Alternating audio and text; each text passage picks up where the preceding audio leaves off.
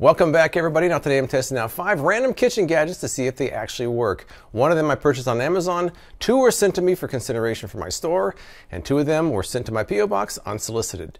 So let's get started in today's video.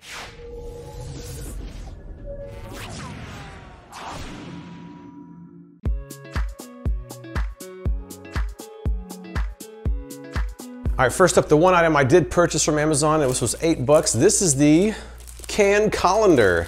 I've had some requests for this one. Pretty basic design here. It says to drain tuna, you press it down into it. To drain other canned foods, you flip it over and pour through it. Pretty simple. And not much to it, but it does seem like it would work. This is actually quite highly rated. I've had a lot of requests for this one, so I'll be curious to see how it actually works. All right, the way this is supposed to work is for tuna, it's supposed to go inside.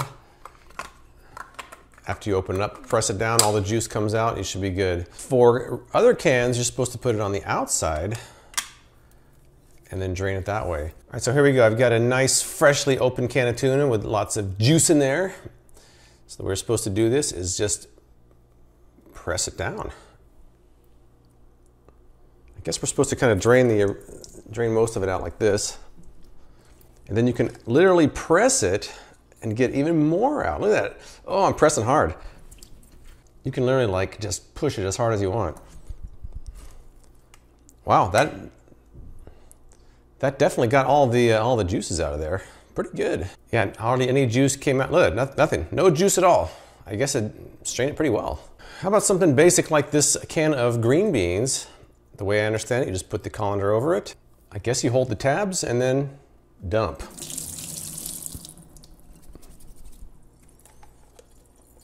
So far, so good. I think we're on a roll here. Let's keep going. How about some Del Monte Very Cherry? Lots of liquid in there. Put the colander on top and dump. Well, I mean, it's pretty simple, but it works really well. I mean, you could dump this into a colander also, but the fact that it keeps it in the can, I guess that's kind of a nice touch. All right, so I've got this very overflowing can of pineapple slices. Now you do it this way, it's not gonna really fit on there. It doesn't really fit. What if I do it like this and just dump it out this way? It works. So even if the can is too big, you can still make it work. It's very simple, but it's cheap and works well. So I think the can colander is a success.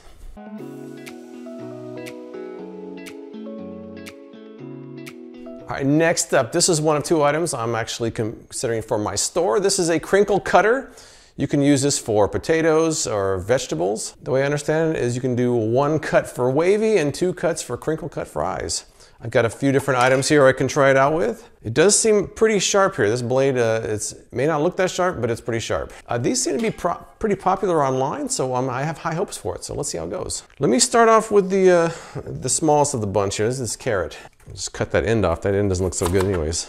All right, let me try a normal cut here. And, oh, it looks nice. Very crinkle cut. It's kind of thick. Let me do a few more of these.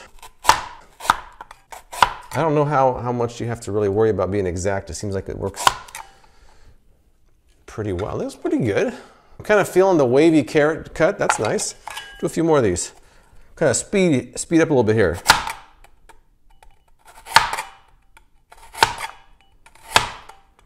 Make sure I don't want to wavy cut my fingers. All right, I think first impression, it worked very well. Very nice. Let me try something else. All right, next up, let's try something like this. Say we're going to make some wavy pickle slices. Let's see how those go. Cut the end off there. Here we go. Oh, it's even very fast. It's very sharp. And it seems to go pretty quickly. I'm kind of going fast to see if I can do this fast. It's very aesthetically pleasing. I'm getting kind of thinner as I go. Let's start off kind of thick. I'm trying to make these even thinner. I think that looks pretty good. All right, let me try a potato and see if I can make some crinkle cut French fries. Here we go. I'm just gonna cut a few of these here. Now normally I would probably peel this, but I'm just, for the purpose of this video, I'm not peeling them. I guess I want them a little bit thicker. So the way I understand it, you're supposed to go 1 round cutting it through this way, and then you're supposed to turn them on their side and cut them this way. Aha. Look at this. Beautiful crinkle cut French fry right there. I'm actually a little bit impressed because it's so simple. I'm speeding through these potatoes.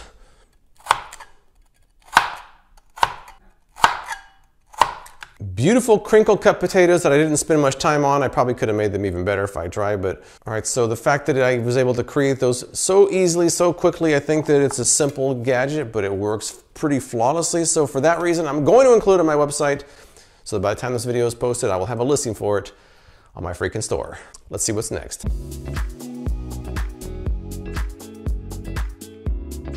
All right, next up, the second of two items I'm considering for my store, and that is this, which doesn't really have a name. It just says it's a soup pour spout. There isn't a lot to it. You just basically clip it over the edge of your pot and pour your soup into a bowl more easily than pouring from the pot itself, I guess. I will say I've seen a couple of reviews for similar ones online. They're not real good, but maybe I'll have a different result than those people do. All right, here I have a generic bowl of Campbell's chicken noodle soup, and I need to pour it into this bowl. So what we're supposed to do is just put this over the edge of the pot.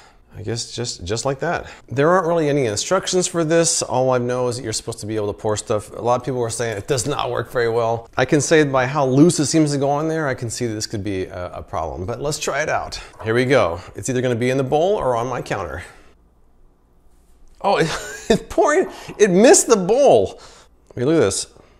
I'm going to pour and it's actually coming out of the bottom. It's not even going where it's supposed to go. It's not even working properly all over the, it's a disaster. It's a complete disaster already. Terrible. That's, I mean, could it be a worse design than that? Get out of here. This is, I'm not putting this on my store. If you want one, I'll find a link to one on Amazon, but I'm not gonna sell this. This is a piece of junk and it doesn't work right. Let me try this one more time on a smaller pot here. I got this one. I'm just gonna fill it with water and see if I can pour anything out of there without it leaking out of the bottom.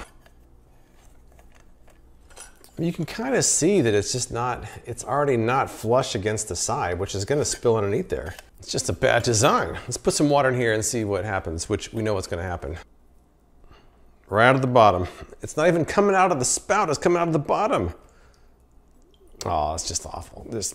That's right, I gave it a second chance, and second chances aren't always deserved. Not in this case, I think this is an utter failure. Let's move on to the next item.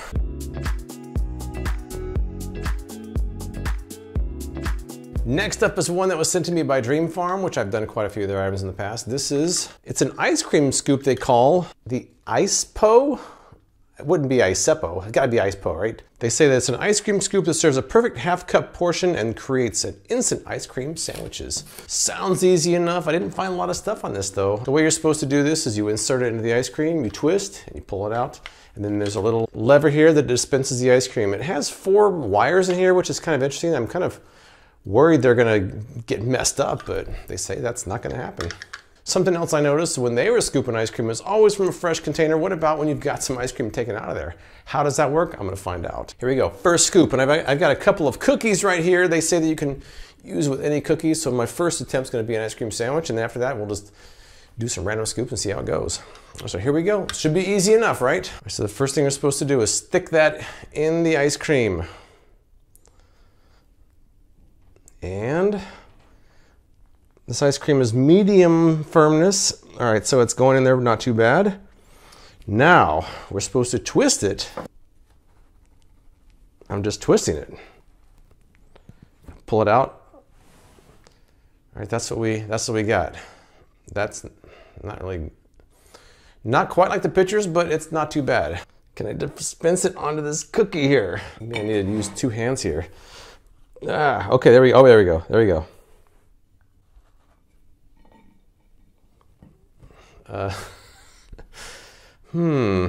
That's not quite what the picture shows. I only found one review online. It was in a comment, and they said that the ice cream fell into 4 parts, and I just had that happen. So let me try another one before I make my final decision on this. But that first one did not go so well. So I'm just gonna move those off to the side and leave my cookies for the next one. Now the other question is, what happens when you've already got ice cream taken out of there? How does that work? Let's find out. Maybe it gets better over time. I'm not sure if this is really the way you're supposed to do it. Okay, that's what we got here.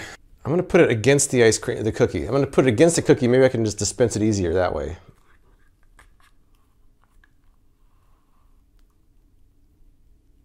And I kind of did it. It's still in 4 parts though, but I was able to contain them within the cookie. Let's see. I mean, that's not too bad. It's not great, but it's not too bad either. What's also interesting is, like, I've got this hole in here, and then you kind of push. You have this lip here that pushes down into the existing hole that's smaller. It's a little bit awkward.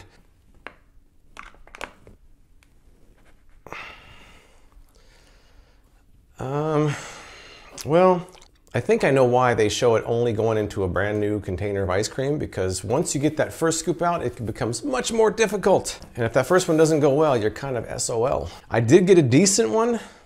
Not great, but I got a decent one.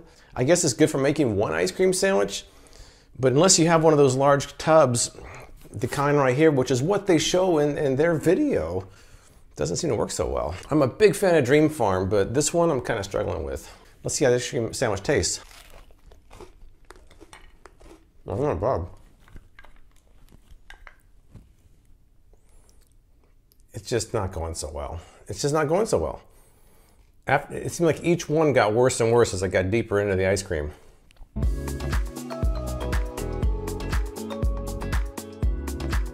All right, and finally, the most expensive of the bunch. This one was sent to my P.O. box. It is the Icegone, which is a defrosting tray. Now, the last time I did a defrosting tray was many years ago. So what the Icegone has going for it is that it's a big slab of aluminum, and they have these fins here, which they say helps direct the heat away from the food more efficiently. The first thing I noticed is it doesn't have any kind of lip on the outside, so I wonder if juices are gonna roll off the edge. Hopefully not, but it could. What I'm gonna do is compare the Icegone to just a regular cutting board. I'm gonna put a couple different things on here and see how they go. I went on the Icegone website. They say a hamburger will defrost in 10 minutes on here. We shall see about that. And they say a steak will take 20 minutes. I'm very skeptical, but never know. Maybe I'll be impressed. How about a couple of frozen hamburger patties? I'm gonna put one on the Icegone, one on the cutting board, and we'll start the stopwatch and see how it goes. I'm gonna check back in about 5 minutes because they say you're supposed to flip it. I'll flip it after 5 minutes, and then we'll compare the two of them. I look at my thermal imaging here. It's so low, it doesn't even really register. This is for the Icegone. For the cutting board, also too low to even register. I'll be very curious how this looks once they are flipped. All right, we're at the 5-minute mark. Let's see if there's a difference between the two burgers. All right, flipping the Icegone, flipping the cutting board. Okay, looking at the cutting board side, looks like it's uniformly still cold. The Icegone side looks like we have a little bit of a warm spot there that may have been in more contact with the surface. Just like the edges look like they're a little bit warmer because they were in contact with the surface. I guess the problem with that is the burger is not 100% flat, so anything that was touching the surface seemed like it thawed faster. Anything that was not in direct contact did not. All right, I'll try this again at the 10-minute mark and see what the difference is. All right, we're at the 10-minute mark. That's how long they say a burger will take to defrost. Let's check it out. I will say that this one feels more defrosted than this one. The surface feels softer on this one than this one for sure. And you can see that quite a bit of that seems like it's warmed up versus the cutting board, which is still pretty ice cold. I would say maybe 10 minutes is a bit ambitious, but it's certainly more defrosted than the cutting board side. You can see I can actually push my finger down on this one. This one, not really. Even though it's going to take longer than 10 minutes, it seemed like it was faster than the cutting board, so I got to give credit for that. Before I go on to the steaks, I just want to show something here. If you look at the Icegone, you can see the entire thing is around 69, 70 degrees. But if you look at the cutting board, there's still a big cold spot in the middle. So it looks like the Icegone was able to absorb the temperature more evenly, where the cutting board, all the cold just kind of stayed in one spot. Because there's nothing on there, but it still shows where the burger was. I guess I'll let these warm up to room temperature before I give my next test. All right, next up for the Icegone, a couple of very frozen steaks. Let's see how they go. Just gonna plop them on here. Now they say it takes 20 minutes to defrost a steak. They were kind of close on the hamburger, so let's see what we got here. I should also point out that I put this one on a plate because the cutting board wasn't very good. So maybe a plate will do a better job, we shall see. Thermal imaging, very low. Thermal imaging, very low. Both steaks look like they're gonna be nice and cold, and we'll come back in 10 minutes and see what the difference is. Here we go at the 10-minute mark. This should be the halfway mark for steaks according to the Icegone instructions. Let's see. I'm gonna do one flip here, and one flip there. All right, the Icegone steak looks like it has a couple of warm spots, mostly still frozen though. The plate has even less warm spots. Isn't like hardly anything got warm on there. So I guess it's doing a little bit better, but really it's still pretty frozen. After 10 minutes, there's not a huge difference between the two of these. So I don't know, we'll see. 20 minutes for a steak? I don't know about that. At 20 minutes, they say a steak will be done being defrosted. I'm not so sure about that. Let's check it out. It's not totally defrosted. I don't feel a big difference between the two of these. Let's check the thermal imager. Still cold and still cold. Let's flip them. All right, it's funny, you can see where the steak was in contact with the defrosting plate, and it's definitely warmer right there.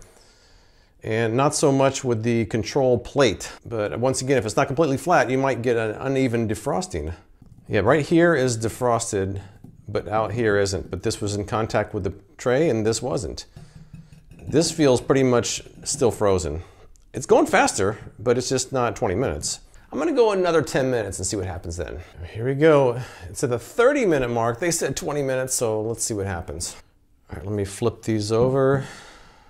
And once again, we got some kind of warmer patches that were in contact with the defrosting plate, but not all of it is defrosted. And over here, it's still pretty cold.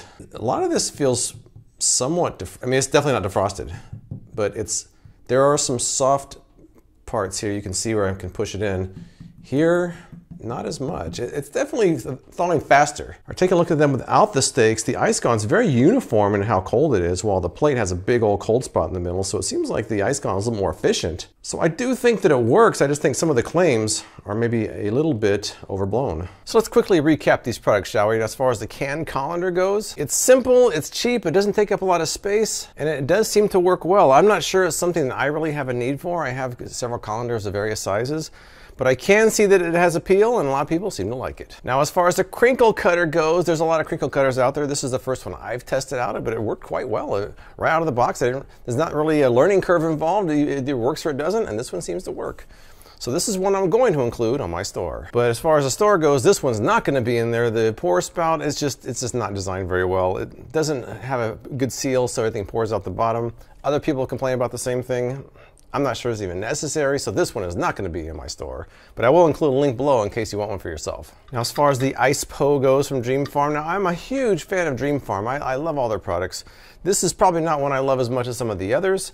It's a very specific use for ice cream sandwiches, and it does seem like it requires softer ice cream than the instructions seem to indicate. I do think it works, I just think it has a very specific use. Now, as far as the Icegone goes, now I'm not a huge fan of defrosting trays. Some people like them, some people don't. If you are looking for one, this might be one to consider because it does seem to work pretty well, but it is 60 bucks. Well, that's all I've got. If you've tried any of these products, tell me what you think in the comments below. I appreciate you watching, and I'll see you next time.